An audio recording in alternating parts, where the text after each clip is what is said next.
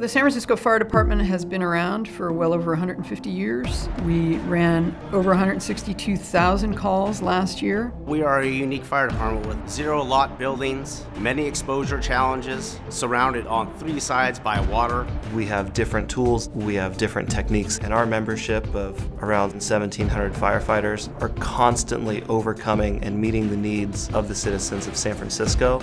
Because of our unique challenges, training is essential to the San Francisco Fire Department. We have EMT training, paramedic training. We are the largest community paramedicine provider in the state of California, so we conduct that training as well. Some of the things that we've brought into training are live fire. We have forcible entry doors, both commercial and residential, commercial cut props, firefighter survival, entanglement props, among many others.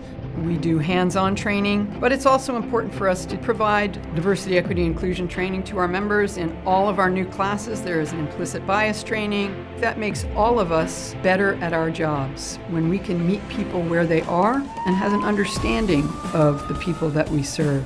The partnership between labor, management, and Cal-JAC has really let us be creative and deliver a lot of training and equipment that really our members wouldn't have access to otherwise. Our department's getting younger. We've hired over 750 people in the last 5 years, and we're really looking at our officer development, our mentorship in all ranks to prepare our folks for the unique challenges of this fire department and this city.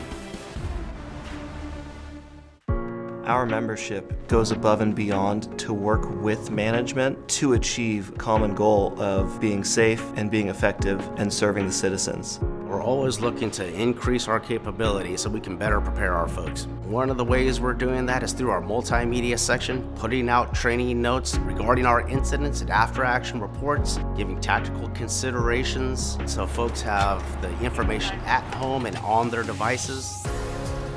It takes a whole lot of work at our division of training to help people be the most successful they can. It is our responsibility as a department and as a union to work together to provide our members with the best training. Cal-JAC has been a huge part of that because we're able to collaborate on how best to use these funds. It's been an incredible experience. We're so grateful to Cal-JAC FCTC for really being a wonderful partner in this. All of us rowing in the same direction can really make an impact on people's lives.